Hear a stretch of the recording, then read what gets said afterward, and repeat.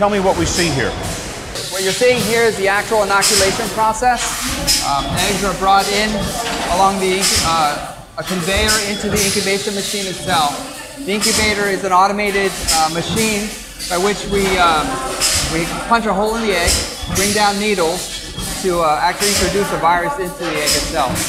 The eggs are then come out of the conveyor, loaded onto carts. Those carts are then transferred into an incubator. How many eggs do you go through? We go through millions of eggs a day, billions of eggs every year for the actual production. The exact numbers, of course, I'm not at liberty to share with you. Where do you get them all? The eggs are actually brought in by farms from farms that we specifically contract for use here. These are secret egg farms? Well, they're farms that we specifically contract with.